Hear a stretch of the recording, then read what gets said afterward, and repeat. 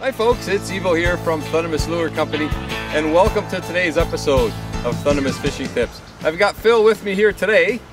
Hi everybody. And we're boatless today, eh Phil? Yeah, we are. We're Antonio today. We are Antonio, and we are doing something a little bit different today. We are going to be fishing for bait. The bait we're fishing for today are suckers, and we want these suckers because we're going to be going for channel cats a little later, and we want to use that fresh sucker bait as a bait for channel cats, eh Phil? Sucker is a good bait, yeah. It's a great bait to use for channels, and you know what? They're a lot of fun to catch as well. Suckers are readily available. They are strong, they're fun to catch, and at the same time, we're catching some bait for some channel cat. And we have the same rigs, eh Phil? Yep, just hook, line, and sinker with the little T-turn swivel there. And we're using a gob of worms. A gob of worms, the little worms. We've got those little manure pile worms that we're running. And your setup's the same as mine. The hook line is actually longer than the sinker line, because we want to make sure that our baits are resting right on the bottom. And when you use the T-turns, the hook gets tied off the T part of the T-turn.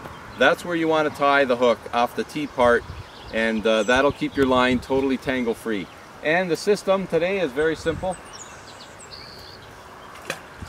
We're just going to toss it out there, put our lines down, and wait for a bite. It's similar to fishing for carp or catfish. You're not moving your bait, you're not moving your line, you're basically just setting it out there, sitting and waiting.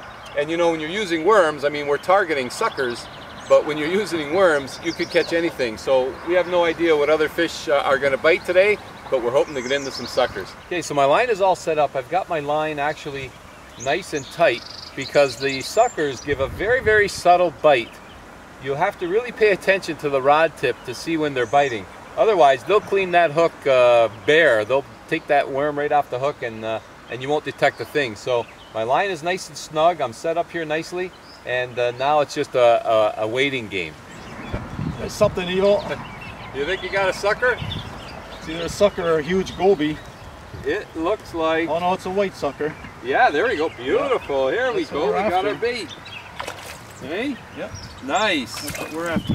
We got no landing net. We got some bait. That's actually called a red horse sucker. That's a red horse? Yeah, you see how his tail's red? That's my guess anyway. Hey, nice. How was the bite, Phil? Very, very subtle. Very subtle. Very, very hard to detect, actually. Yeah, well again, what they do is they just go on the bottom. They got that, see that sucker kind of mouth on them, just like a carp, eh? Yeah. And they just like to go in and they just feed a little bit, nibble a bit, and you got to just set the hook on them. Perfect for bait right there. Yeah, that's a nice bait size. Yeah, fishing for bait, folks. That's what we're doing. That's a nice start, Phil. Yeah. Great. Exciting.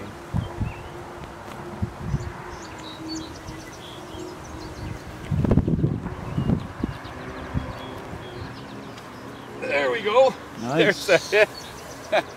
That was a subtle bite. He's been biting and stopping and biting and stopping. Finally, I ended up hooking into him. It feels like a sucker. He's just kind of swimming along the shoreline here. Yep. Phil, we got another sucker. Oh, beauty. Yes, sir. We got ourselves another red horse sucker. Nice. There we go, right there. Oh, oh, oh, oh, oh, almost lost him. He just came. We got one muddy red horse sucker right there. This is about the average size. They do get a little bit bigger, but this is about the average size.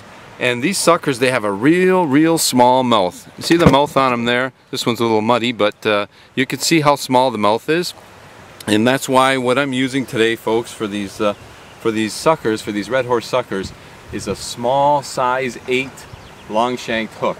And the reason I like the small hook is because they've got that small mouth. Got that little mouth on them, and you need a little hook for them just to take it, and that way you can set the hook. If it's too big, this is the one time you don't want a big hook. So I'm going to get him in the cooler, and this is actually called the short head red horse sucker. They got a real short, stout head to them. Funny kind of name, but these make a fantastic bait for channel catfish. We don't have very many options here in Ontario for catfish bait. Common Shiner is a great one. but the red horse sucker or sucker is an approved bait, and it is a really, really good one for channel catfish. So I'm glad we're getting into these suckers today. Okay, I'm baited back up. Phil, looks like you're baiting up too. Yep. And I get my line back out there. And when it comes to these suckers, the bait I'm using, we're using these little tiny worms, but you could use night crawlers if you want, but you don't need much. All you need is a small worm. And what I like to do is with these little worms, because they're so small, I like to put them and roll them up into a little ball on your hook. Just have them sit on the base of the hook as a little ball on the catfish. That's a nice bite size for the for the suckers to come and suck that bait in. So nice little ball of worms. And like I say, if you're using a night crawler or dew worm, all you need is maybe a quarter of one and just put it on the bottom of your hook. That's really all you need. And the area we're fishing here has got a bit of current. Suckers are not really a type of fish that like stale water. So typically found in more rivers and streams, or if there's a dam with some running water. But look for some running water, and typically that's where the suckers are holding. So we got a couple in the box already. That's actually a lot of bait already. Those 2 suckers, that's a lot of bait. But we're gonna catch some for the freezer as well, so that we'll have it when we go catfish fishing. So we're gonna keep, this is a beautiful day. We're gonna keep fishing out here and hopefully get into a couple more fish. Yeah, just little ticks, Phil. Tick, just tick, tick, tick, tick. Small, small tick, tick and stop, tick, tick and stop. Still biting, just tick and then stop. That's all he's giving me. It's just a very little subtle bite and then a stop. Oh, there we go. I did not miss my opportunity. Wow, he awesome. Came back, Phil. That's great. I've been nursing that bite now for a bit. This is a lot of fun. They're not big. All you need is light gear. I'm using a medium, Phil? Medium action rod. That's awesome. You don't need light gear. We could have went with,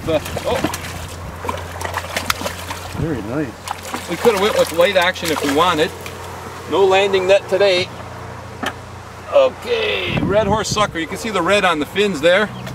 That's an easy way to tell. And the other thing with these long shanked hooks, very easy to hold and to come out. So that's why I like using a longer shanked hook for these suckers. And again, just that small mouth. Their mouth is a little bit rubbery actually. It's like a rubbery, I don't know if you can see here, it's just kind of like a rubbery kind of mouth that they have, but very, very, very small, as you can see there. There we go, Evo. Another hit, another fish. Yeah, actually, I wasn't even sure if he was biting or not. Oh yeah? I basically pulled on my imagination. But it turned out to be a fish. You got him? I got him. It's those subtle bites. Wow. Hey, he's starting to wake up now. Take a look at him. Yeah. That's a decent fish. Well, you know, you mentioned you pulled on imagination. I did. That's kind of funny, but it's all about detecting a bite. And there are a couple of things we are doing with this bite detection. The one thing I'm doing, casting the line, both of us are casting our lines just off to the side a bit, and that way the rod is pointing this way, the line's off to the side about on a 45-degree angle, and that makes for great bite detection. Yeah. Now, if you're casting straight out, you could still do the same thing, just turn the rod off to the side, and you'll still have that little bit of an angle that helps you detect the bite. And of course, the other thing is we're running the new Thunder Braid braided line, and with that braided line, you can see absolutely everything. I mean, if we were spooled up with monofilament, forget it, you wouldn't have noticed anything. You need to have that subtle detection. So, yeah. And of course, we do have fluorocarbon leaders that we're running. Oh yeah, you gotta have to have that. You gotta have that. But you know what? I think we've got ourselves enough fish. We don't want to catch too many. We're going to put some in the freezer, but we like to keep our bait fresh when it comes to catfishing. But you know what? This was a great day, a great way to spend an hour and a half of fishing. Hey, enjoy a little bit of time on the water, catch some fish that we're going to use to catch other fish. How can you go wrong? It's great, yeah. You gotta love it. Great morning. Well, I want to thank you so much for tuning in to today's episode of Thundermist Fishing Tips. And as always, until next time, good luck and good fishing. Over, I tell you. Oh, look at the size of this fish. See if I can lip lock them. There we go. I got it with a lip lock. Holy smokes.